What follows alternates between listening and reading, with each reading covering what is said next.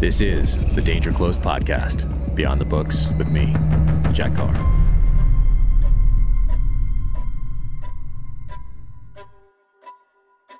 Welcome to the Danger Close podcast, an IRONCLAD original presented by Navy Federal Credit Union.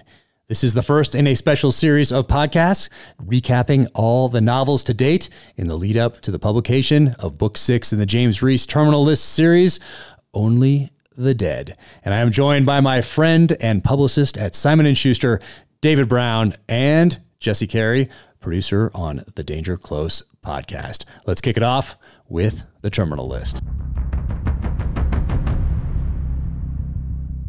Kicking it off, Book 1, The Terminal List. David, thank you so much for being here. I sincerely appreciate it. David Brown, my friend and publicist extraordinaire from Simon & Schuster, Atria, Emily Bestler Books. Thank you for being here.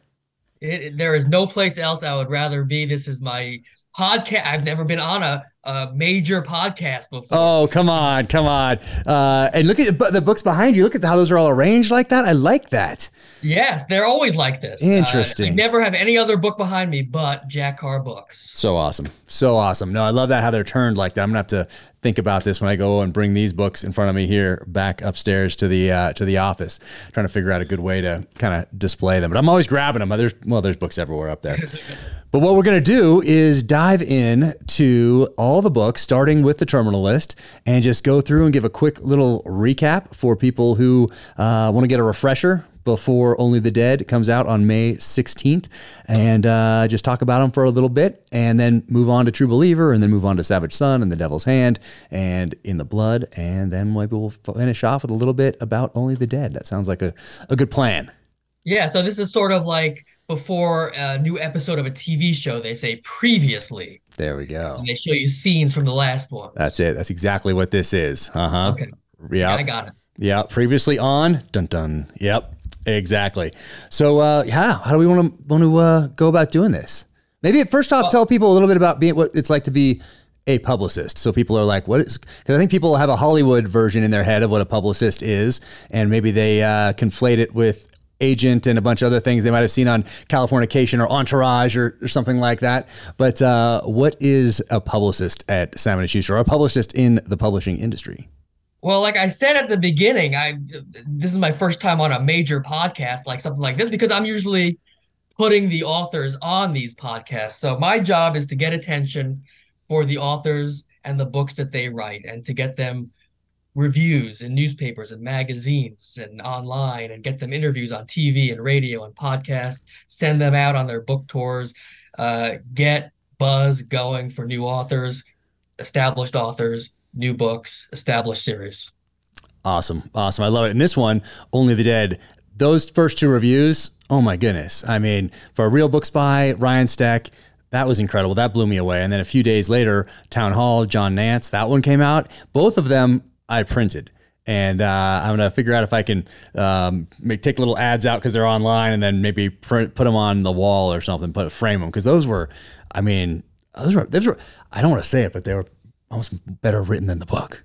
Well, I have this theory that reviewers write better reviews for the better written books. It's almost as if they raise the level of their own writing to match the level of the writing in the book. I've seen it time and time again. Yeah. That the better written books have such beautifully written reviews about them. Yep. I've noticed that with film too. I've been listening to Quentin Tarantino's podcast, and it's they go back and read some of the reviews from like the 60s, the 70s, the 80s, and some of those reviews are really well written, very clever, and and on point, and really interesting to listen to when those guys read them. But all right, enough of that.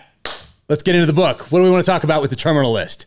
When I talk about Terminal List, we'll go through what happened in the Terminal List. Like, there's anyone here there might be people here that are coming into this series with Only the Dead, so we should give them everything. But a lot of people already know. But what I want to start with is sort of my origin story with the Terminal List.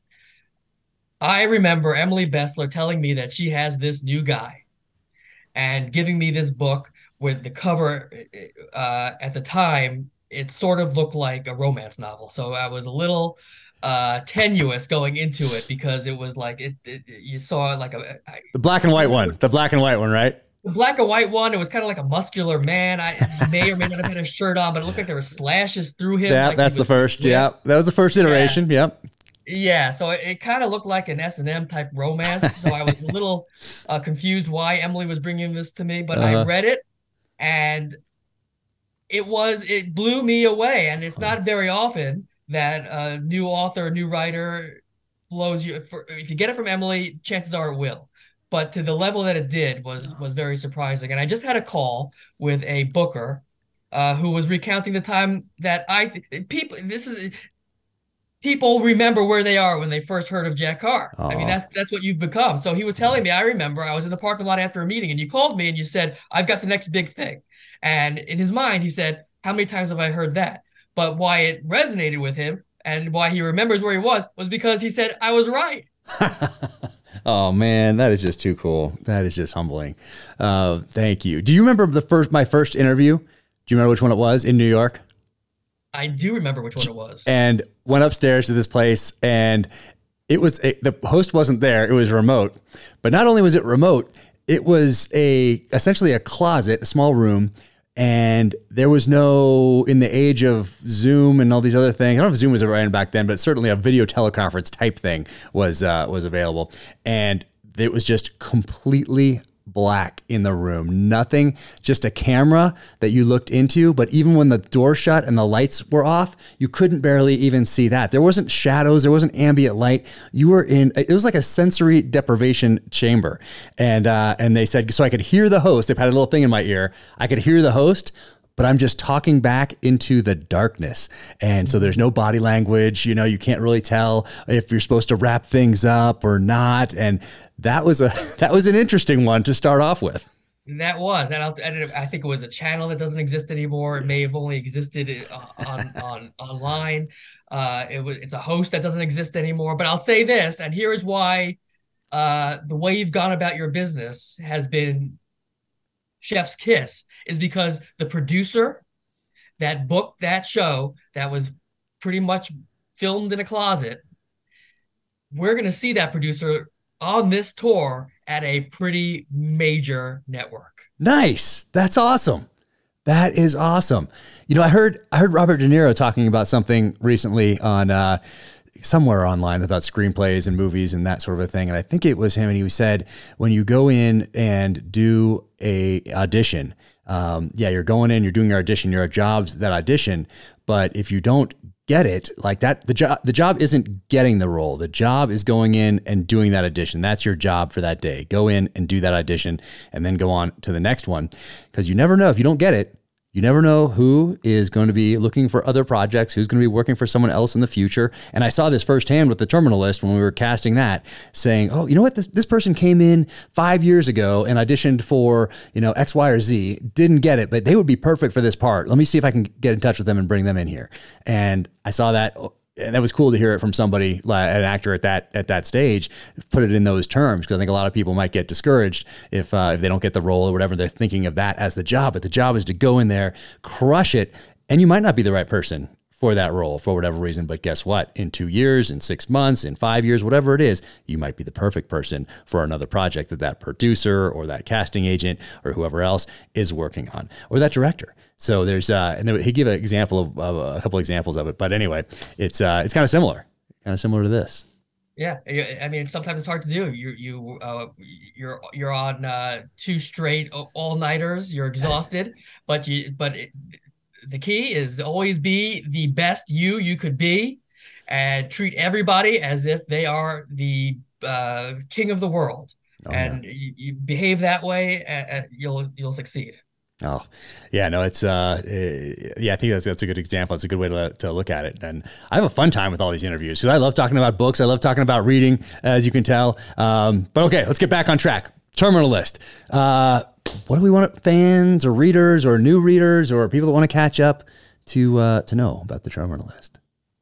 Well, I'll start you off by telling you, I gave this book to, I go to this pizza place every week, and this guy, Michael, who's behind the counter, the son of the owner, is always talking about how he hasn't read an adult book in his a book in his adult life. I gave him the Terminal List. I said, trust me, Came back. Next time next time I went there to order, I came back. I said, did you read it yet?" He said, "Did I read it? I'm on to the next one." And he Nice. said, "I couldn't believe it. Oh. The book started and everyone was dead." Uh-huh. I didn't really realize that that's not how. I didn't realize there were rules to certain things. I only found out about certain rules later on in Hollywood with the screenwriting side of the house, because there are more rules there, because you can't just create anything. You have a budget, and you have locations and that sort of a thing. Whereas with a book, you don't have that. It's just you, and you can create any set piece you want. If you want the Golden Gate Bridge to explode from aliens coming down from outer space, you can do that in a book.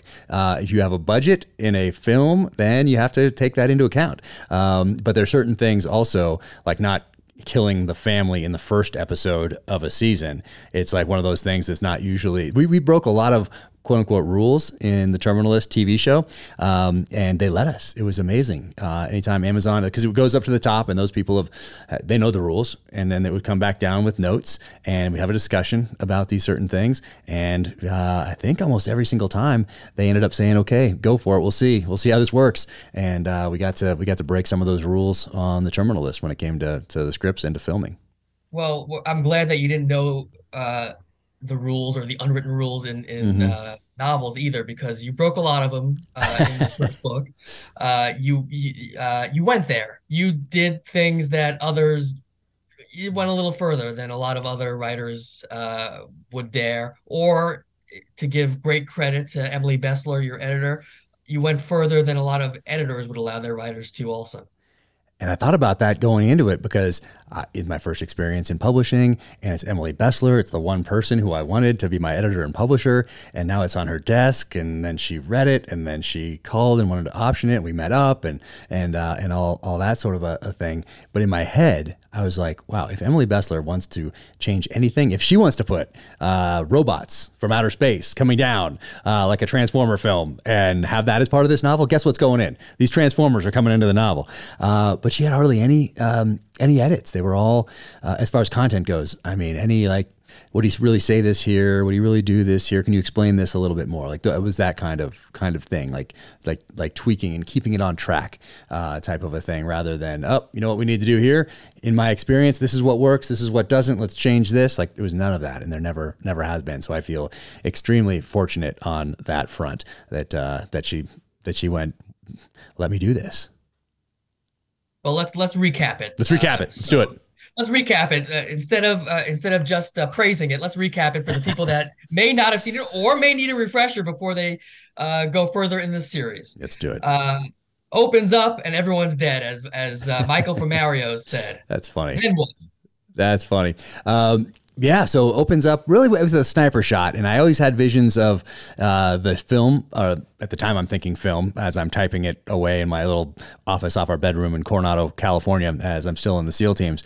So I have a song playing in my head as James Reece is walking through the wilderness here in the United States on a stretch of road that I used to drive to take our daughter to camp in Wyoming, and how he sets up the shot and takes this shot. And so there's a person that dies very quickly. Yes. And then it goes back to Afghanistan and sets up what the situation that the reader has just been introduced to in this first prologue. And back in Afghanistan, and I'm thinking about feelings and emotions and lessons learned over the last, at that time, 16 years at war, about when I was writing it, and incorporating some of those lessons into that first chapter, and thinking about people I'd served with and some of their personalities and how I was going to describe them as we come in for that last little huddle before going off to hit a target.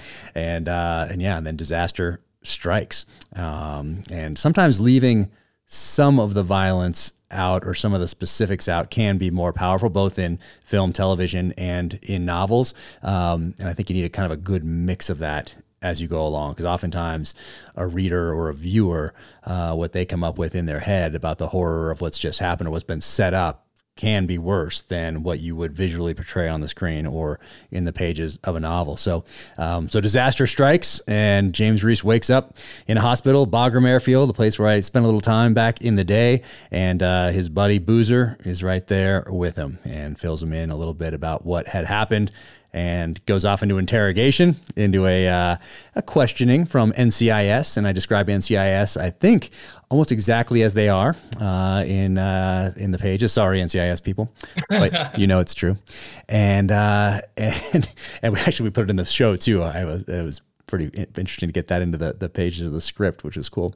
But yeah, it goes into this interrogation, and I've been on the other side of that desk from NCIS, so I got to go back in my mind also and take those feelings and emotions and apply them to this completely fictional narrative, and then move on from there. And then very quickly, also the family they don't make it long. They make it longer in the TV show than they do in the book. That's for sure. And in the book, I describe a homecoming that was almost exactly like, because he's remembering before he gets home what he's expecting to find. And when he goes back in the memory banks, I went back in the memory banks to what it was like to come home, and I describe almost exactly what it was like to come home from one of my deployments at that time of night with my wife and daughter on the couch. And I got to describe all that in the book. And of course, James Reece is thinking about that as his Land Cruiser pulls onto his street, and then in the book and the show is a little bit different how all that goes down, but still similar. Keeps the spirit of the book, and he walks into his worst nightmare, and from then on, it's time to take a breath and figure out how to move forward. Take a knee, mourn for a minute, and then get to work. And one thing that was important to me as I started writing this was all the movies that I'd seen growing up, and how all that voiceover. There were two guys in the 80s essentially that did the voiceover in the background of the trailers, and they would always say something like, "He has nothing left to lose." And I remember seeing all those movies, which I loved, but at the same time, I was always like, well, he could go to prison, he could die. Like, there's some things you could still lose here. And so I thought, how do I take that away? And I thought, well, what if the protagonist is dying? What if he only has a certain, so you introduce that ticking clock, but he doesn't know exactly when it's going to expire. But how do I take absolutely everything away from him? How do I make him a modern day samurai? Because samurai would go into battle in feudal Japan thinking they were already dead because they thought that made them more effective and efficient warriors. And so I said, how do I do that to a modern day warrior? And hence the conspiracy with the testing of drugs on our most elite soldiers, special operators, and those side effects that needed to be covered up. So gave him that ticking clock, gave him absolutely nothing to live for, because he essentially has one foot in the grave and he doesn't know how long he has before he's going to be done. And so he has to get through this list, figure out the conspiracy, work his way essentially up the list is a better way to say it. Right. So he wants to figure out what happened, who did it. He makes a list of who did it and goes after him, and hence launches a tradition that now spans through all your books of titles that have multiple meanings. This is true. List. That's right. That's right. That was important to me too. The terminal list has multiple meanings in there. Is it his list, his terminal list, or the people on it are terminal because they're on that list? So I do like that for the title to have multiple meanings, just like I like people to get different things from it depending on how deep they want to go into the storyline. Like if you grab that, I wanted people to be able to grab the terminal list off a shelf in a bookstore in the airport and get on their flight to vacation and have a great read. So that's one level. And then the other level is really exploring the psyche of someone who is essentially becoming the insurgent, becoming the terrorist that he'd been fighting, that he'd been studying for the previous 16 years at war when I wrote it anyway. So there's that side of it. And then even deeper, it's about someone who is bringing the wars from Iraq and Afghanistan back to the front doors of people who have been sending young men and women to their deaths for all these years. So there's a few different ways that one could read it. There are things that people could get from it that are different from somebody else depending on how deep they want to go. And that was important to me as I was writing it as well. All right, let's talk about Spartan Forge. You can find them at SpartanForge.ai. Go check them out. They have an amazing app. Spartan Forge is an all-encompassing hunting and planning application powered by artificial intelligence. Developed by a U.S. Army warrant officer conducting intelligence preparation of the battlefield in the special missions arena for our nation's most elite operators. The app offers military-based targeting for hunters. The technology uses artificial intelligence-powered movement prediction. It features movement prediction paired with current and historical wind data, current forecasts, and state data. They partnered with premier universities to collect data on deer movement. It is as accurate and testable as scientifically possible. No snake oil, no bullshit. Its UAV map features next-level imagery detail, the highest resolution offered on the market, with up to 7 years of historical imagery. Its Blue Force tracker allows users to share pins and location data to a set group of peers in a user-defined area. The LiDAR map lets hunters look through the trees and structures to see topography like never before, giving the user a detailed viewpoint of trails, beds, and more.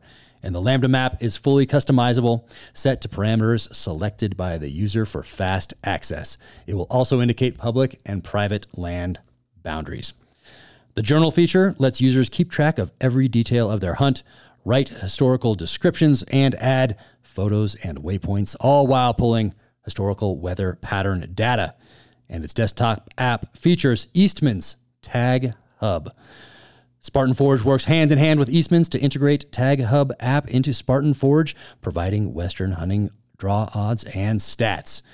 Users can search by location, species, season, and trophy potential to best plan their Western hunt.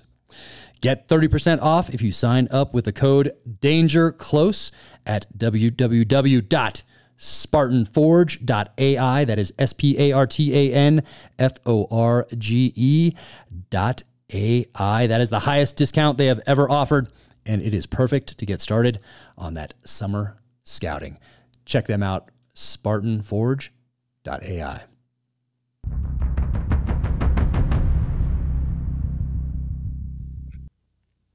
Two things before I forget. Yes. One, the scene that you described with the family and returning home and the aftermath, it did to readers of these types of thrillers something that probably either never happened or rarely ever happens, and they shed tears. I saw so much feedback from readers who were destroyed by that and literally cried, which is something that they probably weren't expecting to happen reading a book like this. And I think it sets the entire series off on a course where readers know that this author, this series, this character is something different. Oh, wow. Thank you.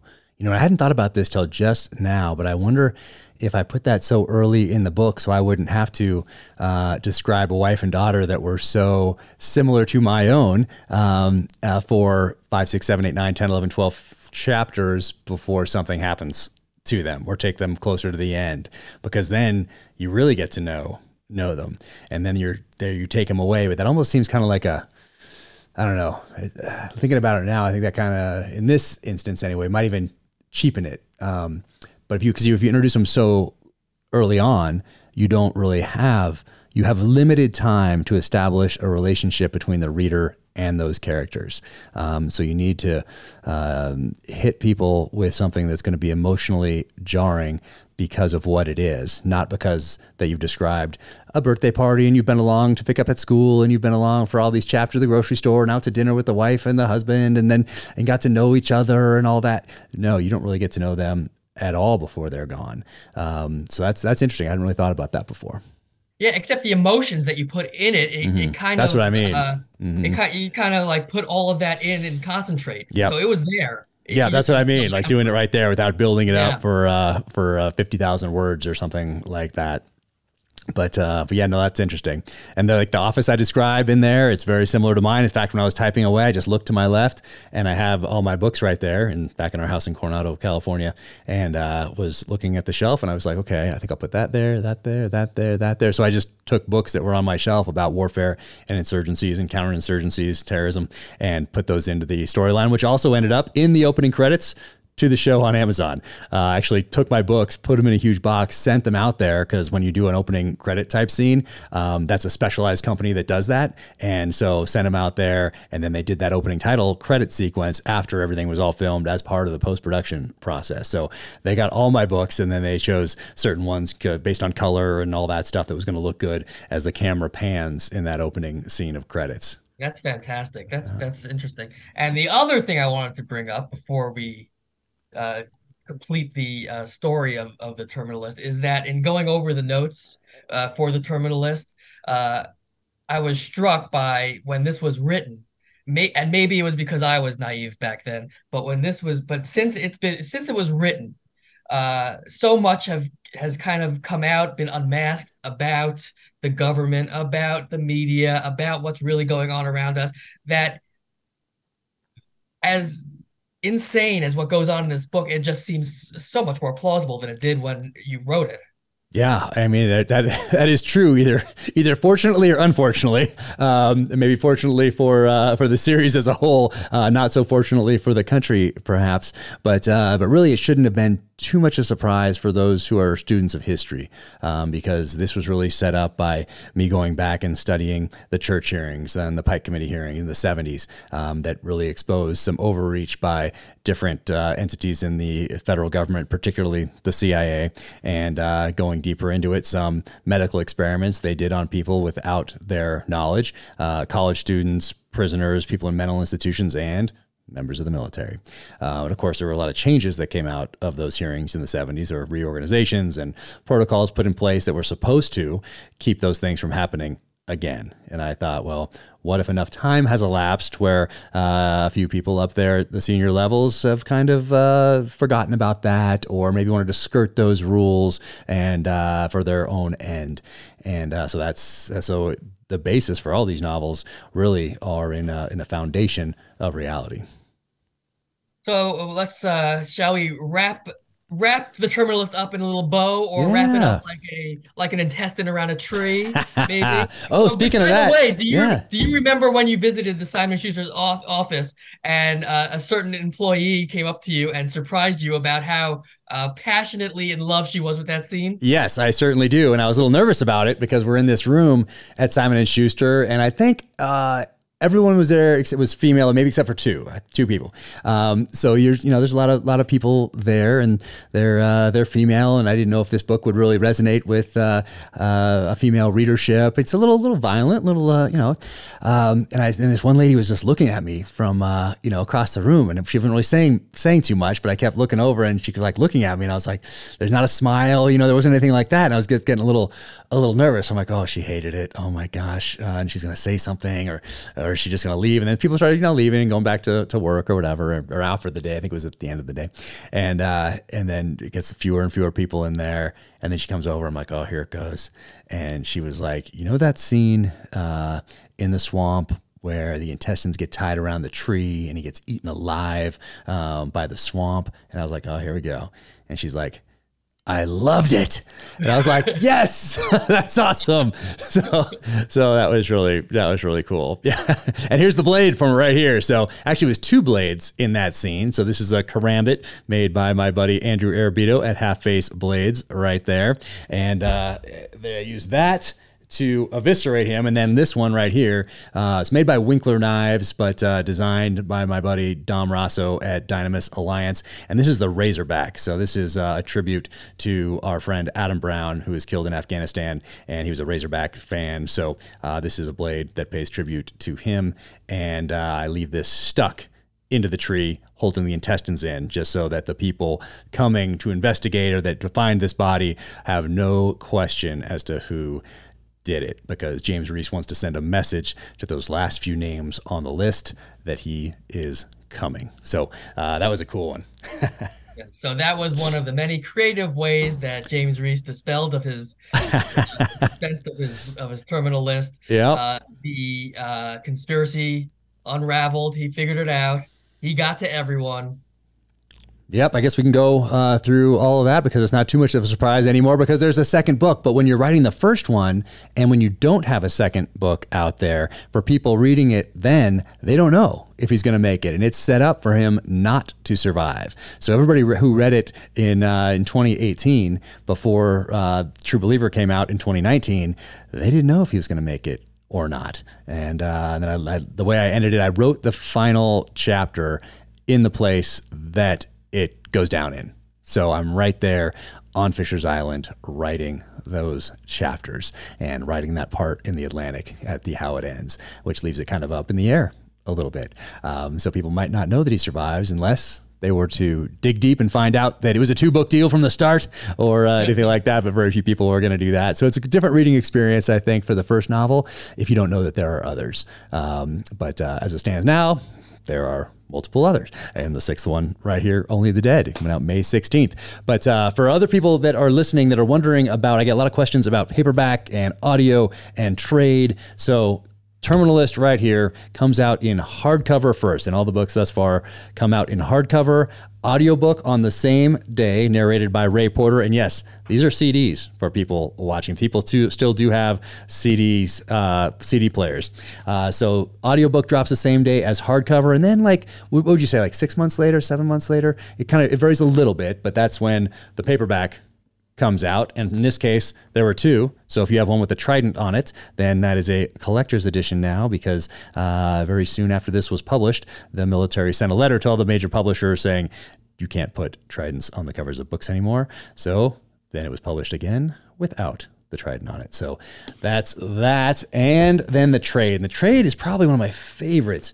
And it's just a little bit smaller than a hardcover, a little bit bigger than a mass market paperback, but this is the trade edition right here. And I just really like this edition. It's really, it's still small enough to throw in your backpack, that sort of a thing, but larger than a smaller mass market paperback. So that's how those go down. And then for the media tie-in, I asked Emily if we could do a hardcover edition with Chris Pratt. Usually they don't do hardcovers for republications of books that are made into films. Usually it's just a paperback with the actor on the cover.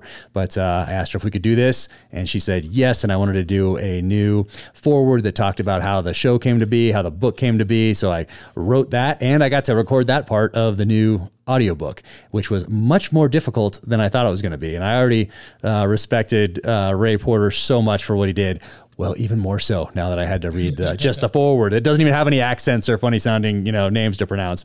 And then we included a bunch of photos from the set in the middle. So this is a limited edition collector's right here, hardcover and mass market paperback with Chris Pratt on it, and the trade. So those are all the different editions of the Terminal List that are out there in print and in audio. So that's the book. And then, I always knew I was going to write 2, but we can talk about that when we go into True Believer next. Well, Jack, that was a great behind the scenes look at the publication and how it felt for the Terminal List, for you to debut, for me personally to work on this debut, but to give the audience the proper recap and a high level rundown of what happened in the Terminal List so that they know going into the next book and the rest of the series. The producer, Jesse, is going to provide that for us. Yeah, so a lot happens in the book, guys. I'm going to keep it high level, but Jack, as you said, it opens with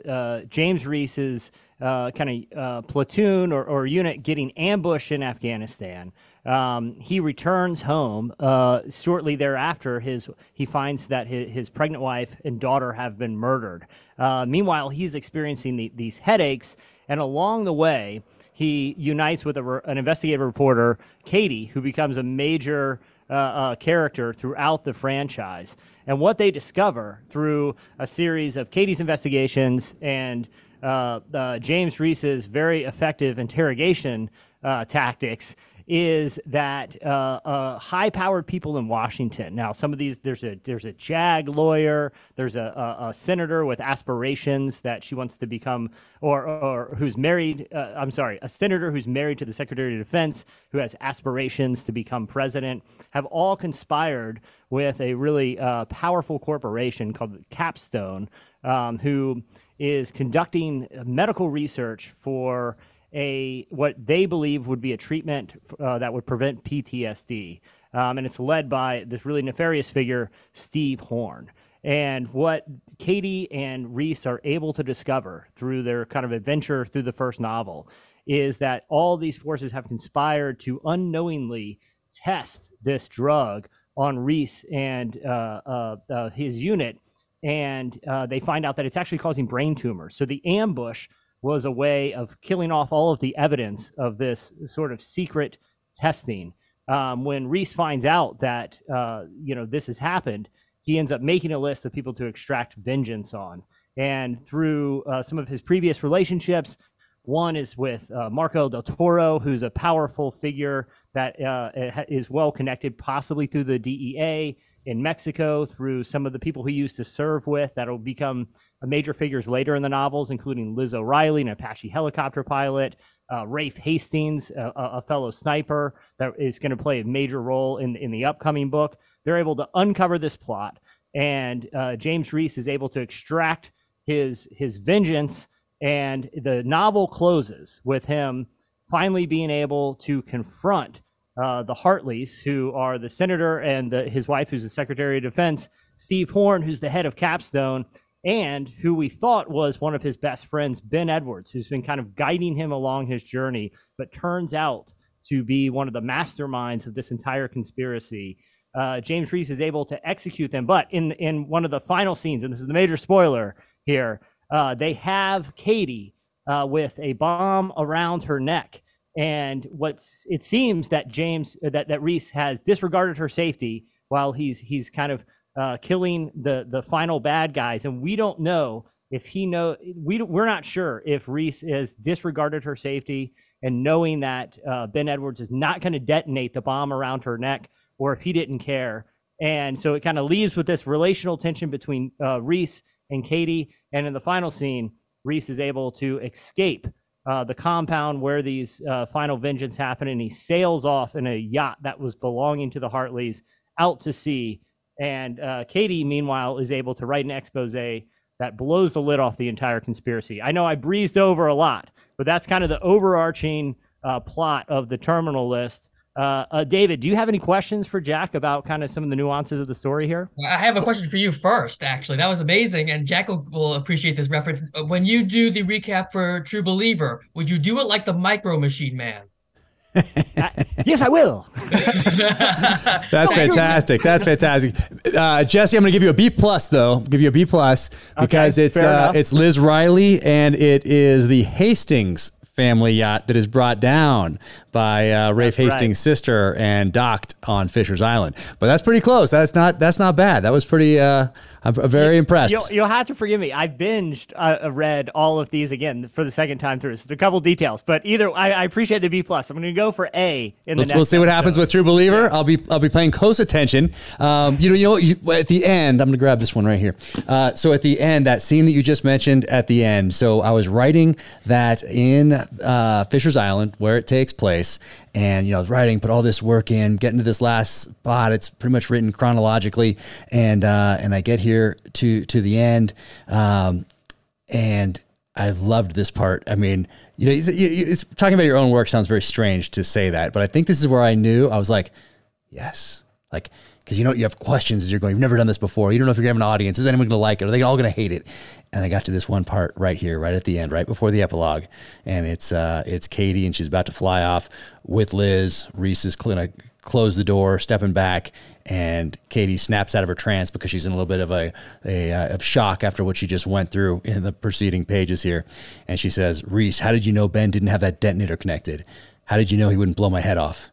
Reece paused, looked Katie in the eye, and over the sound of the wind, the propeller, and the rain, replied, I didn't, before shutting the door and moving off at a run toward the marina. After I wrote that, I was like, oh yeah. I'm like, guys are going to love this. Women, maybe not so much. But I get more comments about that line than probably any other in the entire series right there. And that one just felt right because it put it all in. But then I wrote myself what they call it writing yourself into a corner. And because now you have to deal with that. I mean, great line. I loved it. Awesome. It plays so well right there. And I haven't really thought of anyone. I haven't read anybody doing something like that before with a main protagonist like this. But then you have to deal with that later because now Katie becomes a main character in books going forward. And how are they supposed to connect after he essentially says, I didn't know. Like, I thought your head was going to blow off, but it didn't matter because I'm getting my vengeance for my family. Nothing is going to stand in my way. And so I had to think about that. I had to let that percolate all the way through the next novel, True Believer, and into the third one, Savage Son. And then I figured out how to deal with it. And I think, yeah, I love the way that you have to get creative with these things. Yeah, and it's creative problem solving. And I love how you're talking about loving your own work is crazy, but it was writing yourself into a corner. And it's fun to solve these problems then, solve them in creative ways. So anyway, I had to deal with that, but that was a fun one to write. And most relationship experts would not advise starting off a relationship that way. Yep.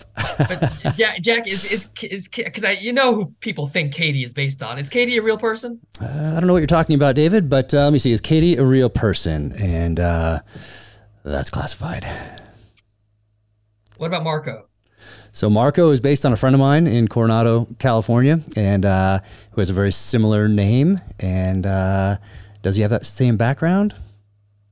I don't know. So you're willing to go a little bit further onto who Marco is based on than Katie? Well, if Katie is based on anyone.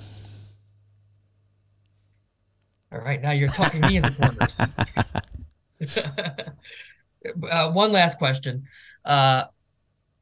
You like you said earlier, you had a 2-book deal. You knew there was going to be a second book, but you tackled big pharma in this one, big government. You tackled the military. You tackled the leadership. You tackled were you afraid that you were going all in and had nothing left? Nope. I always knew there's always a little something left in the tank. And for these kind of novels, I don't think I'll ever run out of ideas. One, because I just love to create these stories, and 2, because our senior level military leaders and elected representatives in government are sure giving me a lot to work with these days. So I don't think I'll ever run out of ideas going forward. But I like each novel to have a different theme.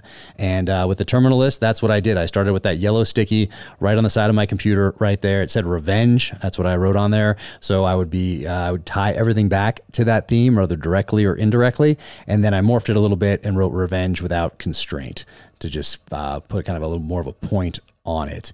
And I think that really helped guide the writing process. And I think it's the reason that there weren't very many content edits by the time it got to Emily's desk. That really helped guide the process. And I've done that with each and every novel since. I said I had one question left, but I lied. I have one more question. The 9mm 45 Boozer situation. How'd you come up with that? That's pretty unique type of scenario. Yep, that one is in there because that was only if you are a true student of the gun would something like that stand out to you. And James Reece is a student. That's why I chose this tomahawk right here, this Winkler tomahawk, as his kind of weapon of choice, his totem, and also the logo for me and this post-military life. But a true student of the gun would ask that question, and so a lot of people in that community, it means something to them that you're so, I don't know, I guess in tune with it, and it's such a part of your character that it speaks to them being a student of the gun, and then it works its way into the plot. So Boozer, that was the one thing that key, and we worked it into the series too on TV. It is the first thing that gives Reece a clue that this is not what it seems. Boozer would never have shot himself with a 9mm. He did not like that 9mm. He was a 45 guy, and the suicide was with a 9mm. And so Reece knew something was not right. So that really kicks off the whole thing. Is that little piece of information right there. All right, so let's do like Reece and sail off into the sunset and move our way towards True Believer. Let's do it.